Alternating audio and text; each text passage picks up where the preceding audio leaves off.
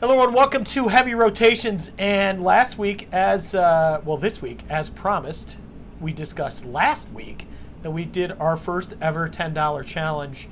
And maybe what we should do first, Trevor, is cut away to Hi-Fi Hits, and we'll get to meet Joe, who's the owner of Hi-Fi Hits, and we'll kind of show you what we did as far as walking around and looking at some of the albums, and it'll give you a chance to check out the record store. We even enjoyed some beverages because they have beverages there, which is very cool for a record store and to have beverages.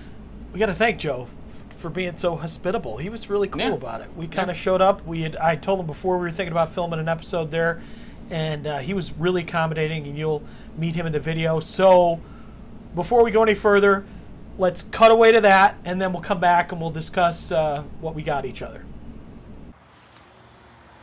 Hello, everybody. It is episode number 10 of Heavy Rotations. We are outside. It's myself, Thom Jennings, and my son, Trevor Jennings. And we are here at Hi-Fi Hits in lovely, scenic Williamsville, New York. Now, we love Hi-Fi Hits. Trevor and I have decided to come up with, because this is technically our 10th episode, is it not? This is.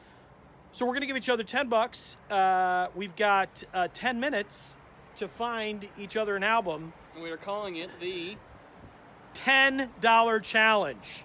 So $10, 10 minutes. We're going to wander around the store, look for an album, buy it for the other person, head back to his house in Akron, listen to it, and then we're going to decide who did the better job of picking out the album for somebody else. So come on in. We're walking into Hi-Fi Hits right now.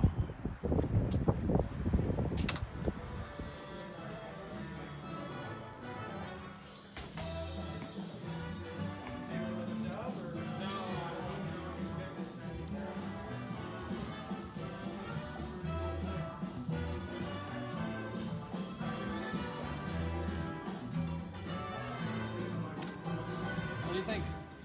Some Adele will be good for you? A little too expensive. Or some Alice in Chains. Alright.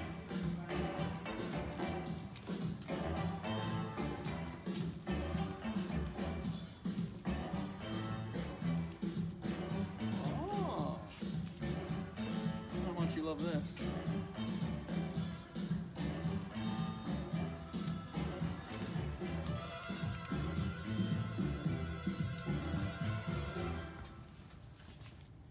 This actually seems pretty cool, but this would be more for me and less for you.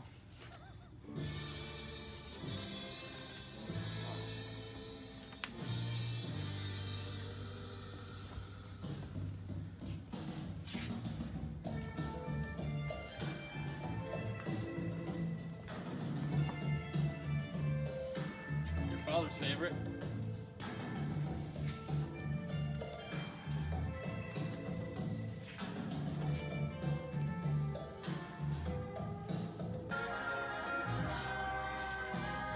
It's a little bit too expensive. We got some Merle Travis. I know he likes his country, but I think for the first one, I'm going to have to go.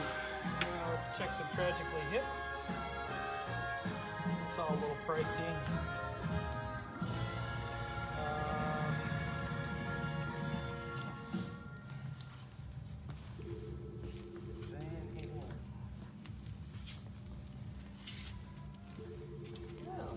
One of the first concerts I took Trevor to was the Who.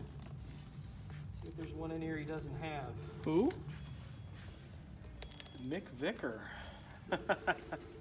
Yeah, I don't know if he'd like this or not. There's actually a couple of pretty good tunes on this one. Oh, yeah. Well, considering what we talked about the last show with Jack, baked beans, yeah, I think this is the way to go. All right. So while we got you on video, why don't you tell us a little bit about Hi-Fi Hits and... Well, Hi-Fi Hits has been open since August 27, 2019. We sell new and used vinyl records, new and used CDs, cassettes. We got posters, band shirts. We got a bar in the back with beer and wine. Did you say there's a bar in the back with beer and wine? That is correct. Well, you know what I think where I think our next stop might be. That's right. That's where Maybe we should we'll go. have a beer. What do you think, Trevor? Yeah. All right, awesome. We got a entertainment platform. It's a little on hold right now, but we're hoping to get that going again. Yep, it's in the far corner. And We also have blankets. Look at that. All kinds of little Yeah, very cool stuff. Got even gift cards for purchase, you know, maybe Father's Day or something. Father's Day is coming up. Record Store Day drop. Number 1 this year is June 12th. Number 2 is July 17th. All right. We already pre-ordered everything, so we're hopeful we get a lot of stuff. Yep, like that Triumph box set. Hopefully you got that coming. I ordered some of those. All right, good. That one's real limited, so I'm hoping to get at least something. We got sticks coming on that one too? Sticks, I ordered sticks, and of course Grateful Dead, we ordered a lot of those. There's Ariana Grande we've been getting a lot of calls for, so hopefully we can get those. Well, you definitely haven't gotten calls from us for that. We just try to cover the wide spectrum when we do it. Awesome.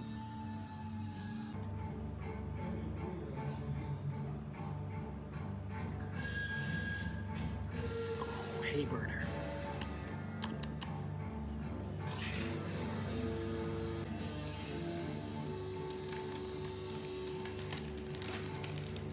Wasn't that fun?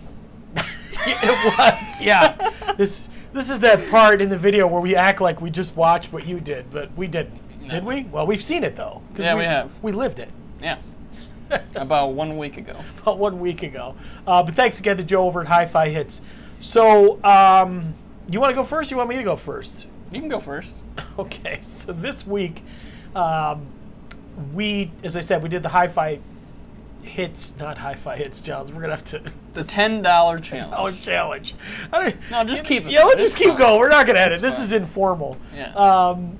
We didn't mention who we are either, or what our show is. Heavy Rotations. You did. You said it at the beginning. I did? Yeah, okay. You did. That's fine. So, and I do also, speaking of thanks, we should thank the people that have commented and subscribed and everything like that. So we've gone up. We're almost at 20 subscribers. We did. And somebody mentioned on one of the vinyl Facebook groups that the show was very wholesome, which I thought was a really nice comment. Someone also told me that Brent Cowles is Brent Coles. Which I knew directly after filming. The worst part is his new album is called It's Coles, and I was like, damn. So Brent, if you're out there, we apologize for massacring your name, but we've done worse. Yes. So it's kind of like all those lyrics I used to mess up as a kid. He did. Yes. The same way. He used to do the one I remember the most was Dirty Deeds and the Thunder Chief. I also had Idio killed the video. Idio. You're like, Idio killed. We're like, who is Idio? So it's just a thing. Don't take it personally, Brent. Don't, yeah. And Dirty Deeds and the Thunder Chief. Yeah. I don't know who the Thunder Chief is. It's Chief of Thunder, Chief obviously. of Thunder, of course, yes. And his Dirty Deeds are thunderous. So speaking of albums that we got for each other, so I decided to take kind of the easy route, and I bought you an album by The Who. Who? Who? Oh, yeah. Okay. So, not to be confused with the World Health Organization, nice. Which is also Who. Yeah. This is The Who. So, actually, this week, who's on first? I don't know that whole routine, so. All you would have to say is who. Yeah. But, and then maybe we could have Guess Who on second. I don't know. Oh, it's just two. And then I remember you saying that little thing all the time, but I don't know it well enough. So this is called The Who Sellout. One of the reasons I picked The Who is it's a sentimental favorite because when Trevor was a young man and he loves to tell the story, and we've had some debate as to whether he actually encouraged me to get drunk or if he simply took advantage of my semi-drunken state when he convinced me to go on the internet, buy my first scalped tickets to a concert at a paltry $100 a piece, which at the time I didn't have. I took advantage of the drunkenness. I'll just admit it. So for his birthday, I got him tickets to see The Who in Hamilton, Ontario. Was it just The Who, or was that The Who does Tommy? Or Roger Daltrey? No, Roger Daltrey does Tommy was when we saw. Another occasion? Yes, we saw that one. This later. is the one in Hamilton, though, right?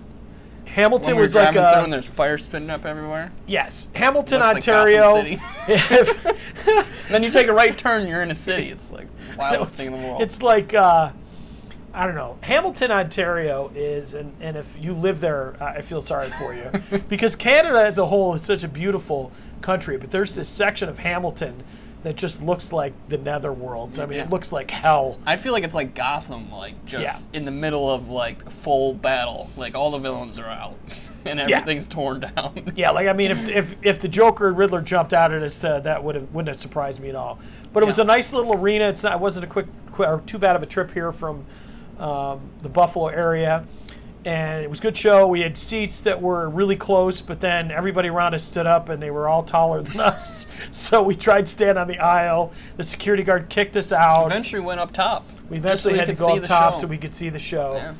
And yeah, it was funny because there were guys like standing there smoking weed with the security guard. He didn't make them move, but we were just standing on the end of the aisle trying to get a view. By the last song, we ended up scooching up forward, though. We just did. Yes. We just went for it. Yeah, we did. We were one of those guys, you know, who at the end of the show decided to sneak up as close as we could. So we were about successfully. Yeah, we were in the front row for at least the last two encore, songs. I think. The whole encore, we just said, all right, whatever. You know, if we get kicked out, at least it's the last two songs. Yeah, and we did it. And then we waited out back to see if we could meet them, and they just drove by in their black. We got to see them in their separate limousines, Pete and Roger. Yeah, they didn't wave or acknowledge that we even existed, but we got to stand close to them for a little while. So this album is one of the earlier ones in their career. It's noted for having some jingles and things like that, and actually the timing's pretty good. I think you'll find with record albums when they are about to come out for re-release, and this one's, it's got to be an anniversary or something. I think for Record Store Day, it was either the last Record Store Day or the one coming up. I'm not certain. I heard about it, that they are re-releasing this one. I just saw this at Revolver Records. So it must have been yesterday. Last Record Store Day then that they re-released it. Okay. I know there's a colored vinyl version coming out as well, and then like one of those massive CD packages that has all the outtakes and everything like that on it. But usually when these types of albums get reissued, you'll start to find some economical copies of the older versions, because I think people get the newer version and then they trade in their older copies for a new, cleaner copy. So we got this one under the $10. I think it was like $6. Yeah, it was like $6, and you listened to it. Any problems, crackles? No. So it sounded perfect. I mean, the album's literally in perfect shape. Even the outer sleeve, there's a little bit of record wear. Kind of on the little ring, but that's really it. I mean, it looks a little beaten, but to me, it's fantastic. Well, I think record collectors fall into a couple of different categories. Some of them are really into the whole collecting aspect of it and the different editions and things like that, and other ones just buy them to listen to. I mean, I tend to fall into the listener category for the most part. That's not to say that I don't buy collector's editions of things, but I definitely fall into both. You know, some albums I have just the collector's edition. I have 2 copies of some albums, actually, where it's like the newer re-release and then the one I listen to more. So I mean, obviously this worked for you, right? Yeah. Oh, no, I loved it. I thought this was a little more of a, kind of like a psychedelic version of The Who. Like, they got a little out there. And then I heard that the ads that they had was all because of the whole pirate radio, because they weren't getting airplay. So they used to have these ships that were on the ocean that would just like stream their music to people so they could actually listen to it. So it was either, I was asking you, I don't know if it was a real ad or a mock ad. Yeah, but it had something to do with that at least. I forgot the full story about it, but and this is pre-Tommy, really cool. So I think it was when they were again kind of sort of experimenting with the whole concept of doing something to tie all of the songs together in an album format, like more a concept. So than yeah. It's definitely a larger concept. I thought it was fantastic front to back, and I just love the cover art. They have all these absurd like ads, and then they have these little sayings underneath all of them, and then of course you got the baked beans that we were talking about with Jack. Yeah, the baked beans that inspired the scene in Tommy, and I guess Tommy it's baked beans, suds, and chocolate or something that came out. I don't remember, but the baked beans had to do with this particular cover. So, you know, interesting stuff. So I loved it. I thought it was fantastic. It's I only have a few Who albums right now. I have Tommy and Who's Next, and now I have this. And I didn't know how this was going to sound. I was pleasantly surprised at how it is. I really liked how it wasn't like a Who rock album. It was kind of a more out there album in a very good way. And I've always wanted this one since I kind of saw the album art. I remember peeking at when we'd watch documentaries about the Who and stuff, and I was like, that's an interesting album. I kind of want to check it out. So well, and you've liked the Who for a long time. I mean, I've got, I don't know, my favorite album, I think, Who album is always going to be Who's Next. I mean, it's just one of those albums that there's just not a bad note on it. I mean, it's just so incredible. Right. And then of course Tommy Quadrophenia. I mean, you know, I've got Tommy Quadrophenia. I've got Kids Are All Right soundtrack. I need to get Quadrophenia. Face Dances. It's hard. I've got a pretty sizable chunk of Who records. But what's interesting is I don't have any of the earlier stuff, like the pre-Tommy. I don't I don't own a copy of this. Really? Yeah, but you do. I do, because of you. So if you're not looking when I leave today, maybe I'll own a copy of it. I think we'll just put this away now and move on to the next one. All right. So tell me where and why you picked up this beautiful piece of ephemera? Ephemera? I don't know. Well, I was cruising through the compilation section. It was separated by 70s, 80s, different eras and stuff. So I wasn't sure what to get you, so I saw 70s, and I like 70s music, and I happened to be in the compilation section, and I just pulled it out. It didn't have a title on it or anything. I didn't know what it was, so I opened it up, and I saw Todd Rundgren on there, so that's kind of almost 100% the reason why I got it for you. But then I saw some of the other artists on here, like Doobie Brothers, that I thought you'd really like, and I just thought it'd be kind of an interesting thing. Like, I wasn't sure if you would have ever seen it, because I've never seen anything like this. So I kind of just went on a whim and thought maybe it'd be like a cool like collector's thing, or you'd at least enjoy it because Todd was on there. So, I mean, didn't have a whole lot going for me on it, but, you know, I guess there's quite of a history about it. You were kind of giving me more of it, and when I went up to the counter for hi-fi, gentleman was telling me kind of the whole history behind it too, letting me know what the title was and everything, and kind of has a cool background to it if you wanted to share. Yeah, you know, it's interesting because I was familiar with this. It's actually part of a series of albums, and I was familiar because Todd Rundgren's on them. I've never owned any of them. There's been some talk about him in the Todd Rundgren discussion groups, and I'm actually now determined to get all the compilations with Todd on them because they're fairly sorry, cheap. Tracy. Yeah, sorry. It's an apology to my wife. I sparked a new thing for you. Yeah, there's 5 of them, but I mean, some of the ones that he's on it with Jerry Garcia's solo work. Oh, there's wow. some Jimi Hendrix stuff on there. That's cool. I mean, you mentioned the ones that are on here, and these are all the different artists and everything. You know, you got some of them are pretty iconic. You know, like John Denver, you can pick out, and of course, it's a horrible picture of Todd. He doesn't have the skunk hair. That's kind of how I know it's definitely Todd. Mac Davis and you know, Tom Jones. I mean, a lot of guys from the Warner Brothers label. And so what these albums were called is, this particular album is called Supergroup. And it was part of what Warner Brothers called the Lost Leaders series. So the concept is you'd come up with these promo albums. If you look at like a 1970s Warner Brothers album, the inner sleeve a lot of times would sell these things for $3. And there's one called Limo that's out there. There's another one called Looney Tunes and Merry Melodies. There's one called Meat. Meat. Yeah, it's about. So it's a Warner Meat. Brothers thing, though. Then how did he get on it being part of Bearsville Records? That's an excellent question, Trevor. You have been paying attention to your father. Yes. Actually, Bearsville was distributed by Warner. Oh, okay. So, yeah, Bearsville would be called a subsidiary. So, Meatloaf was technically on a label called Cleveland International, but Cleveland International was distributed by Epic. So you'll see that a lot of times where an artist will sign to a smaller label, but there'll be a larger label that'll either, you know, be in charge of the distribution, or there'll be a relationship with the smaller label and the larger label. So Warner would have an interest in Todd's music selling because they sell more units, they're distributing it, they get a piece of the pie. And actually, in his the later part of his career, when he left Bearsville, he signed with Warner Brothers proper and recorded for them.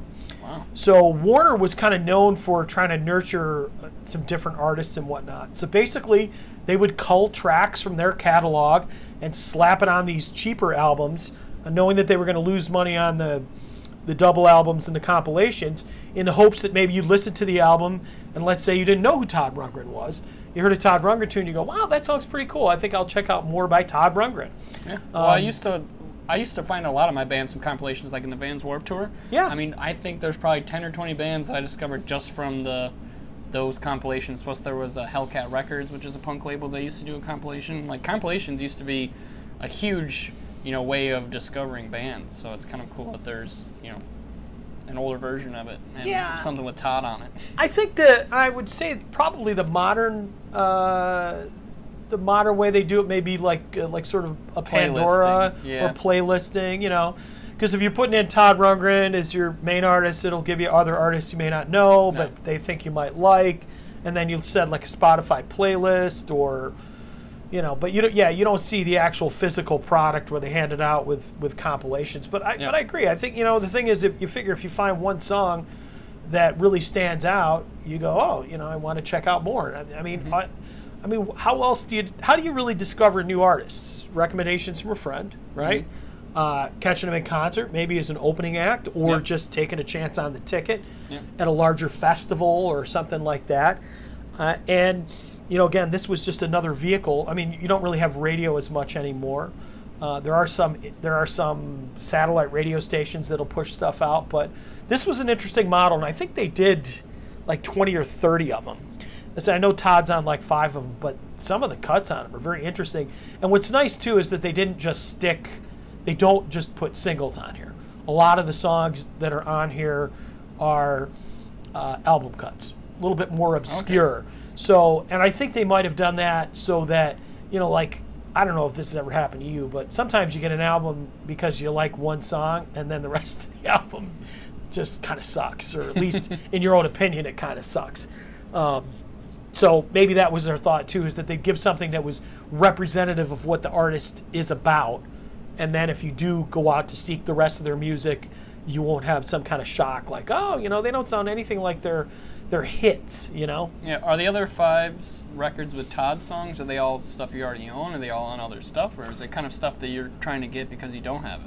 I own all of the songs that are on the other albums, but I'm just very intrigued by some of the other songs that are on there. I liked, when I listened to this, it was interesting. I didn't realize that I would like it as much as I did, because I tend not to like multi-artist compilations unless I'm like at, you know, working and maybe doing a vinyl night or something, and it's something you could put on and not have to think about. But in terms of like listening experiences, I really enjoy the album as an album. I mean, I don't mind greatest hits packages, but you know, they have to be really good for me to like them. But for the most part, I just really like a good, well-constructed album. But I was like, wow, you know, I was listening to this stuff, and as much as I didn't know some of it, there were some songs that I hadn't heard in a long time, which I really enjoyed hearing again. Because, you know, a lot of times a song, especially in the 1970s, is if a song hit, let's say, 45 or 50 on the chart, it's not going to be something that's still appearing on classic rock stations. They're only playing the stuff that hit the top 5. So it'd be songs that you would have heard, but they're not necessarily still part of the, you know, the fabric of radio. I think about a song like there was a, you know, I know we always talk about Todd Rundgren, or at least I do, but you saw that, was that tune the show Breaking Bad? Yeah. So the final song on Breaking Bad was a song by Badfinger. It was actually produced by Todd Rundgren, and it's called Baby Blue, right? So that's a song that didn't get a lot of radio play. It was popular back in the day. It's the last song in the end of Breaking Bad. It goes back on the charts. A, because I think people heard it for the first time and thought it was kind of cool, but B, because I think that there were other people kind of like me that were like, oh, dude, totally forgot about that song. I loved that song. But it's not something you necessarily seek out. Right. So that's why I'm kind of thinking of maybe, and these albums are cheap. I mean, I've looked them up on Discogs and whatnot, so it'll just kind of give me something to look for in the $3 or $4. Yeah. Yeah, so they're good albums. You'll see this one out there. I was out at a record store today, and it sounds like I go to record stores every day, probably because I do. And I saw another copy of this today as well. So they're out there, folks. If you want to get them, pick them up. And I said, you won't be disappointed. If nothing else, it's just a good record to put on if you're having a family get-together. Yeah. And did you enjoy listening to the whole thing? You know, it's 2 records. Yeah. A to D. Yeah. Yeah. No, it's very 70s kind of disco oriented. There's some other styles on it. It's not, you know, that's the thing about Warner, is that Warner wasn't necessarily a rock label. And in 1977, disco was really starting to dominate the charts. And you can hear that kind of funk and disco prevalence on this particular album, interspersed with, you know, some of the classic rock and some of the funk and all that stuff. And I thought it was a great time capsule. Nice. From the era, and I was your top 3 songs off this thing. Oh my goodness, this is. I knew you were gonna put me on the spot. I mean, I'll know them as soon as I see them. Yeah. Let Your Love Flow by the Bellamy Brothers was a song that I had completely forgotten about. It's like, let your love flow. You know, that's an amazing song. The Doobie Brothers, Rio, that's kind of that's a little bit more of an obscure song. It's not one that you hear very often. And there's a Seals and Crofts song on here, Get Closer, as well.